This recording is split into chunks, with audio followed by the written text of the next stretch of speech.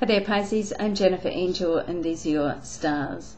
Don't be scared or worried or back away from having a heart-to-heart chat with somebody that's close to you. Pisces don't like to have any confrontation like Librans. You work better when things are positive and optimistic in your life, but sometimes you just need to tell somebody how you feel.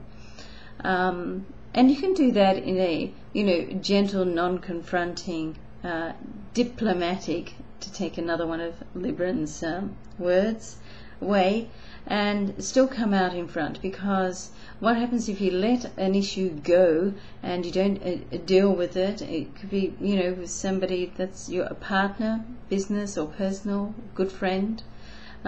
It can tend to just build up over time, and resentments can, they do it again and resentments set in. So it's really not worth it.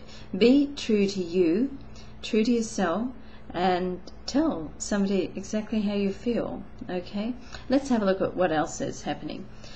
Changes at work can open up for the better. In fact, if you have an opportunity now to learn a new skill and do something different, then it can snowball. It may start off slow, but it can snowball into such a greater concern. So once again, go with your instincts. If it feels right, then do it. And a change of attitude can change anything and everything, and nobody knows that more than you, Pisces. So follow your heart, and go with your heartfelt feelings. And delve in, learn a new skill, do something new, and you might be surprised of how far it can take it. And just over these winter months, a little extra cash can never goes astray, does it?